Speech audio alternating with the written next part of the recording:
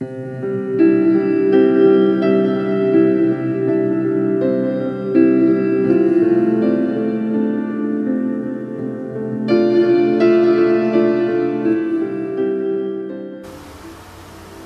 my name is Lee Greer. I'm trying to tell the story of Sanctuary for Children in little bits and pieces. This is about what's going to happen in June of 2013, and it has a lot to do with 2012 when we were there. Some of these pictures are from a place called Four Roads Tamana in Trinidad. This is the pavilion where water is standing in the field because it's the rainy season. I'll tell you the story about how we found this place. The Lord had told me to prepare the team to go into the jungle of Tamana in Trinidad. He did not tell me exactly where to go in the jungle. He just told me what to take and said he would show me where to go. I'm okay by myself doing this, but when I had a group of people following me around, they had a tendency to say, "Where are we going?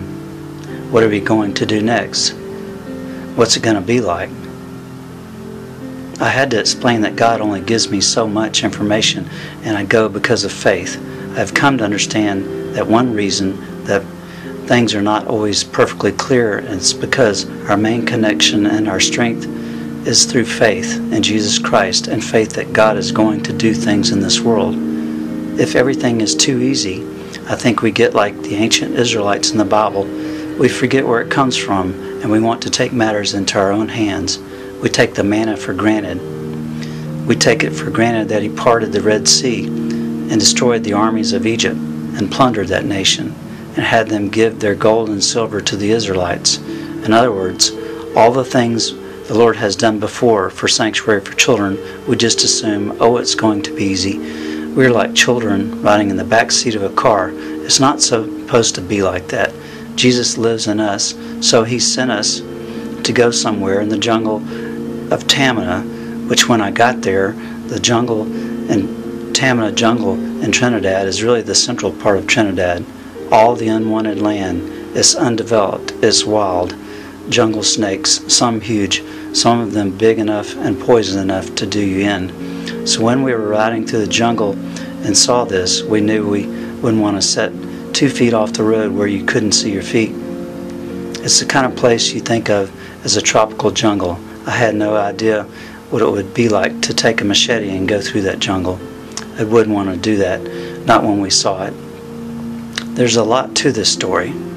The story about how we found that particular place, the rain on the ground, how it was rainy season and it was not supposed to dry up, that's another story. And why we are coming back this year, that's another story. And who is coming with us, that's another story. All these things are not possible. The point of it is, 6 years ago, God told me the nation of Trinidad will come to Christ through the fatherless, that they will be the strongholds for Jesus all across Trinidad. This place in the Tamana jungle has the potential of being our first stronghold. One term that one of the members, Keith, of his Storytellers, a ministry who documents the work of foreign missions, Keith called it a beachhead. In other words, you would establish a beachhead in an enemy territory, then you would have a place to bring resources, to go back and forth. You claim that territory and you can start to fortify it, to build it up and spread out from there. I can see that as God's plan, that we have long needed one place in Trinidad that we can own, that we can control, and pour people and God's resources into it instead of getting on an airplane, shipping barrels, going for 1 week or so, and coming back. It is hard to explain this in the terms of how people see it.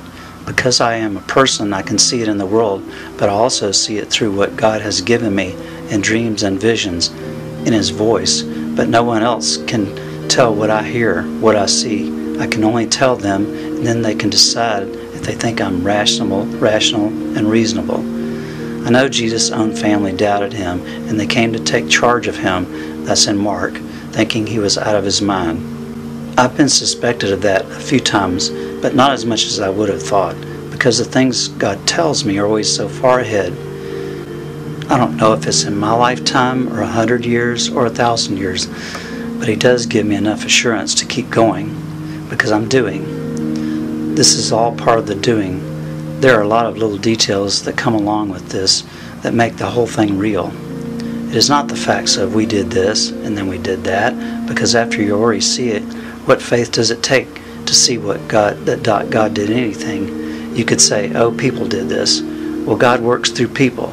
You can overlook a miracle very easily. In the Bible it says, isn't that the man who is begging, the blind man? No, it just looks like him. That's the way people think. It looks very ordinary. God is dealing with ordinary people, ordinary situations, but the one who couldn't see, the one who couldn't walk and was healed knows it was not ordinary. Maybe they were the only ones who really believed. This has always been going on. This is what Christ faced. He was here on earth. He's God in the flesh. He's here now. He's doing the things of God. Yet they doubt him. They crucified him. So it is not much different for us. By his power, he makes himself known. We can talk. We can try to persuade, but we are in a different culture in Trinidad.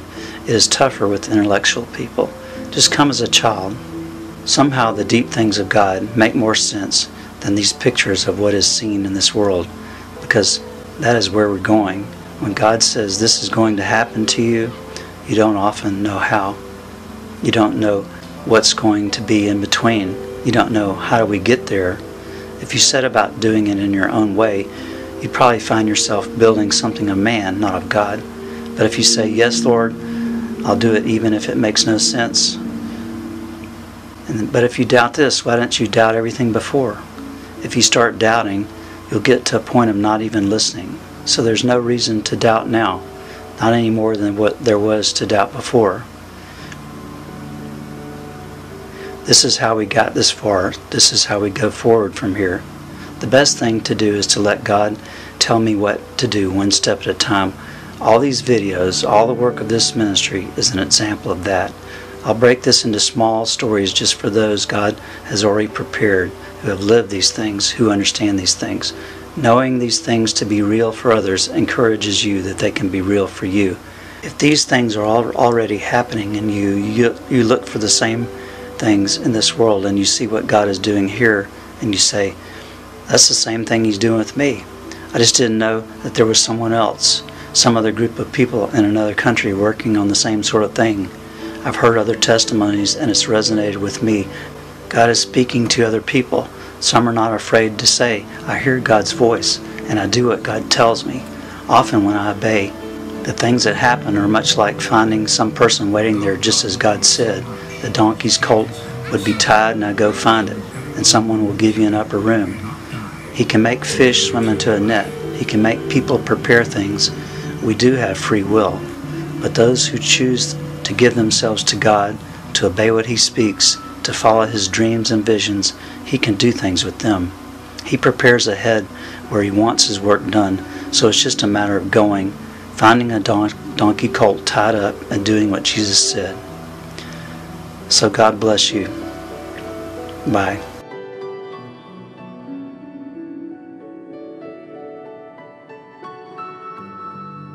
As the sun goes down, we start cutting the skin into 6 parts.